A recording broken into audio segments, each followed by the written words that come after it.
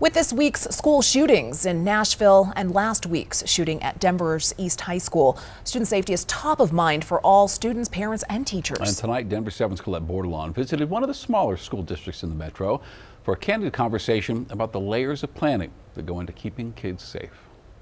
Are all the SROs aware? Jaime White had a busy morning. All right, that's what I needed, thank you. Fielding 9 safe-to-tell reports in only 15 minutes. The last ones that we've got: guns, duplicate report, threats, planned school attack, duplicate report, planned school attack, drugs, bullying. The reports are incredibly important, and luckily, the threats are unfounded. Since coming back from break, the last few days this has kind of been what we've seen. As the director of intervention services for 27J schools in Brighton, her team takes care of everything that can be a barrier to education, including fake threats circulating on social media. We don't know who's passing these around. It could have come from Washington, D.C. to 27J in an instant. Beyond the immediate needs are the ones that have always been there, like the mental health struggles of students, which increased after the pandemic. The whole system's not well. School counselors are greatly outnumbered by students, so 27J also pays for school-based therapists who can focus more on behavioral health. And they're making a huge impact,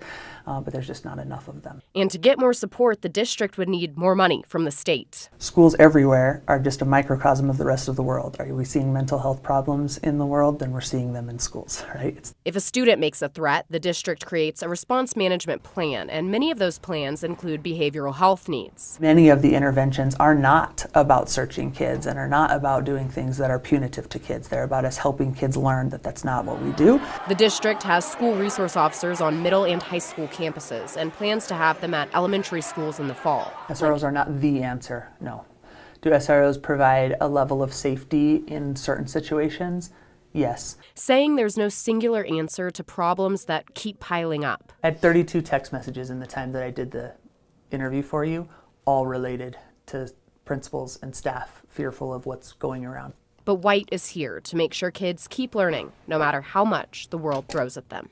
Colette Bordelon, Denver 7.